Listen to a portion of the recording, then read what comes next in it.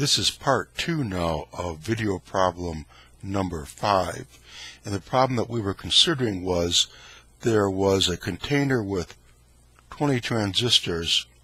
5 of them were defective and 15 of them were non-defective. So 1/4 of the transistors are defective.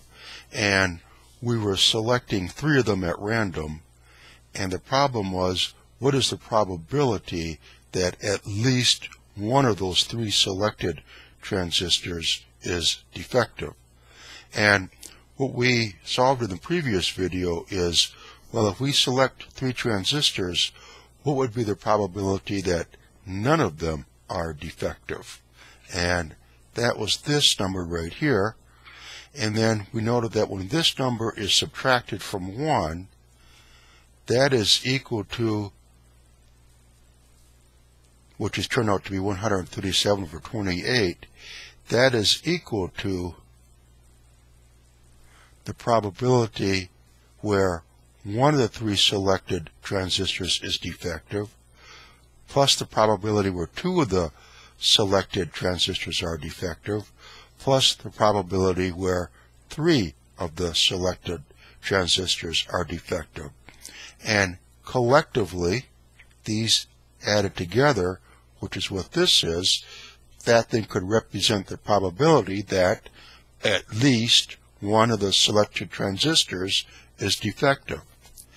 Now what we're going to do in this video is, as in the past video, the previous video where we calculated this probability, now we're going to calculate the probability of having one selected transistor being defective.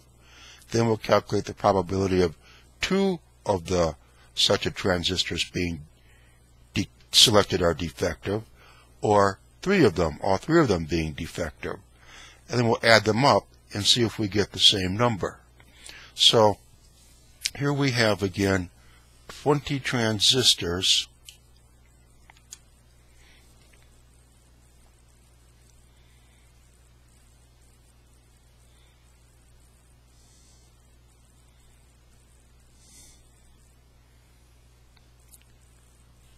Five of the transistors are defective. 15 of the transistors are not defective, non-defective transistors. Now we want to say, well, what would then, if we select 3 of them, what is the probability that all 3 of the selected transistors are defective? So that would be equal to the number of ways that we could select 3 defective transistors divided by the total number of ways that we could select 3 transistors. And again, as we just did in the previous video, if there's 20 transistors total, the number of ways that we can select 3 of them, the order in which we select them doesn't matter at all, so it's a combination problem. So that is this expression, which we have used in our previous videos solving combination problems. Now so this is the total number of ways that we can select 3 transistors from our group. What is the total number of ways that we can select 3 defective ones? Well, in our box, there's 5 defective transistors there. So what we're asking ourselves is, what is the number of ways that we can select 3 out of those 5 when the order doesn't matter? And again, of course, that is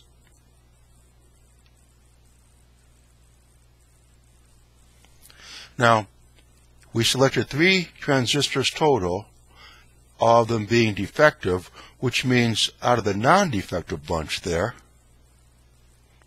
out of the 15 non-defective ones, we selected 0 of them. We're writing this now as binomial coefficients. This would be the binomial coefficient 5, 3, and this would be the binomial coefficient 15, 0, divided by the binomial coefficient 20/3, Of course, this is just 1.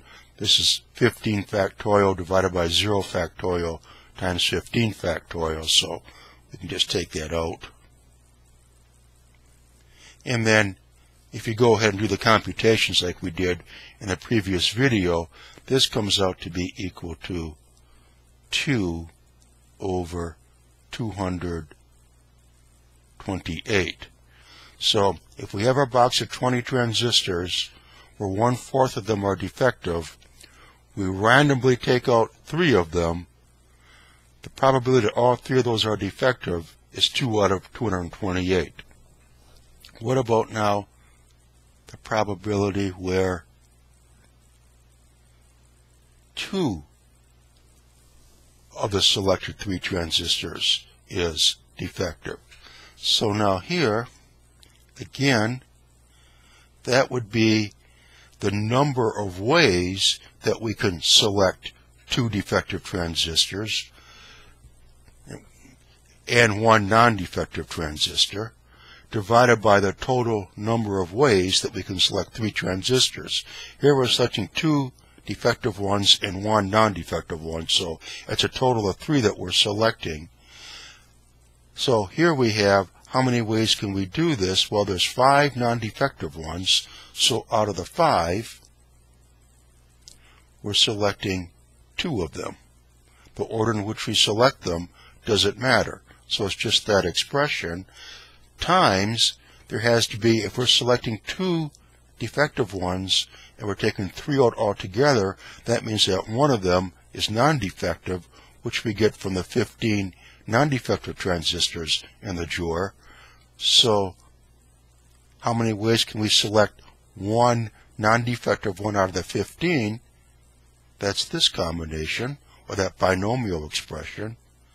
So multiplying these 2 together, remember this is event 1, selecting 2 defective transistors. This is event 2, selecting 1 non-defective transistor. We multiply the 2 events together by the counting principle to get the total number of ways that we can select 2 defective transistors and 1 non-defective transistor. Now what we need to know for the denominator is, what is the total number of ways that we can select 3 transistors out of our group? And of course that's just this. And again, if you go ahead and do the permutation, do those computations there like we did in the previous video, this comes out to equal 30 out of 228. Now, so we have selected 3 transistors, all 3 of them were defective, 2 of them were defective. What would be the probability where just 1 of the transistors is defective? So now, that means out of the, we have 5 defective transistors and 15 non-defective transistors.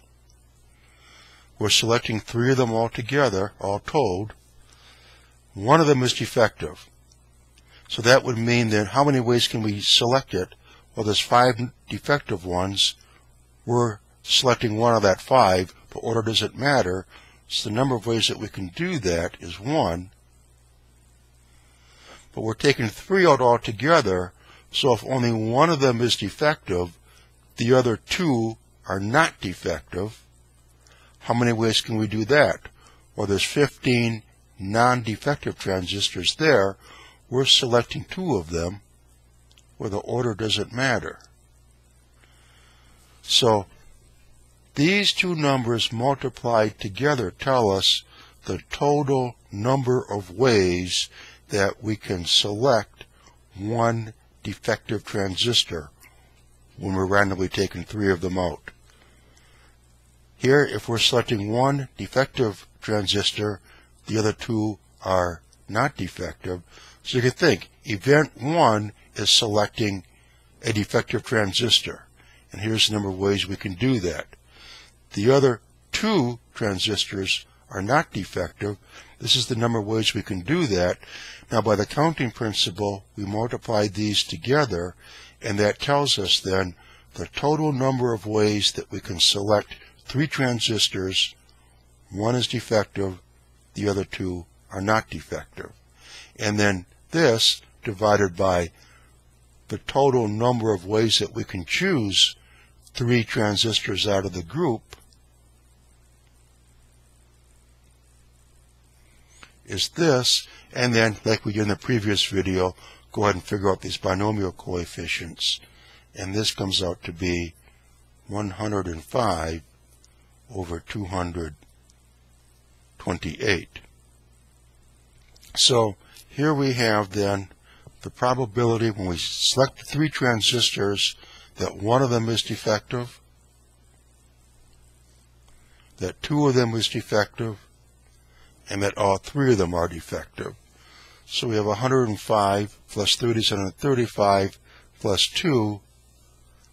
Add these together, and you have 137 over 228. Just as we figured out in the previous video, only we did it a much shorter way actually, because there we noted that here this was the number of ways of choosing no defective transistors when you take three of them out. And we explained in the last video how 1 subtract that is equal to the sum of all of these. And this is 91 over 228, which means these have to sum up to be 137 over 228. And collectively, that would be the probability of selecting at least one defective transistor. So, hope that makes sense. And again, we chose this problem because it's kind of an elegant demonstration of how we can use combinations to solve different types of probability problems. Now, in the next video, in problem example number 6, we're going to consider just a slight variation of this problem. And then in video example number 8, we're going to come back to this very same problem, and we're going to rework it, only that in that video there, we're going to work it using the principles of conditional probability. So come back and join us for those videos, and we'll see if we can solve some more problems.